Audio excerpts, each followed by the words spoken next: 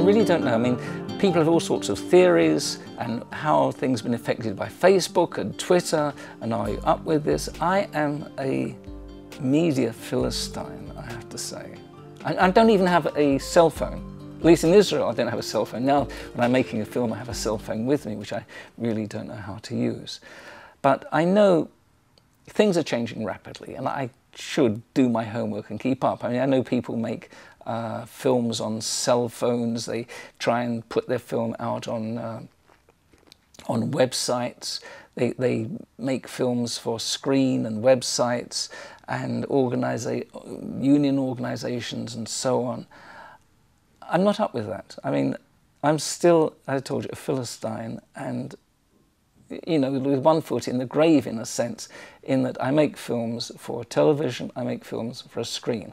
I want a broad number of people to see it, and I want them to see it in a decent way. I mean, I find it a bit peculiar that in the 50s, when people worried about the future of film and television, oh my God, people are looking at television, why don't they watch film? So film went bigger. It went to CinemaScope, it went to Todd AO, it went to Panavision, it went to 3D bigger and bigger. And now, it's sort of going in the opposite direction. We're coming down smaller and smaller. You know, you've got your postage stamp viewer in an aeroplane. You can watch a film on your telephone, which is an inch square. Well, you can, but I love the beauty of a well-shot film.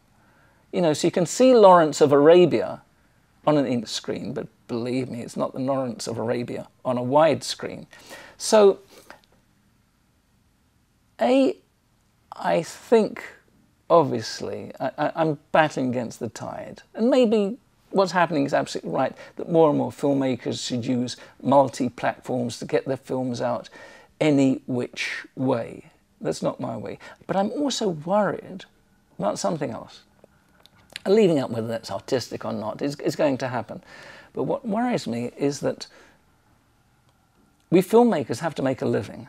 I just wrote a book called Succeeding in Documentary, How to Stay Alive in the Professional World, which is by writing books that other people will read.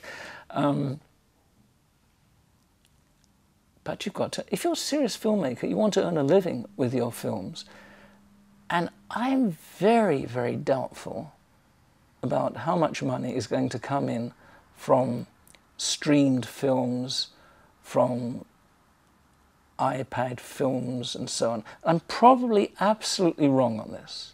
I would love to see in another 10 years that I've been totally, absolutely wrong. But for the moment, I cannot see much money being made in these new platforms.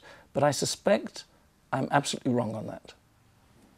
The thing has been, obviously, websites. That's been, I think, fundamental, that you can put your film on the website and they'll see other films. I'm very wary of things like YouTube, because what happens is you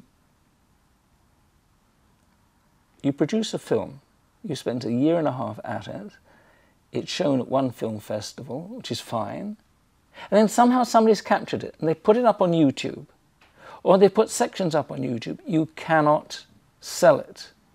Oh, it's there. Somebody's just pinched it, pirated it. And you say, oh, it's good to the public. The public, you know, should be able to see this. Well, yeah, but not at my expense.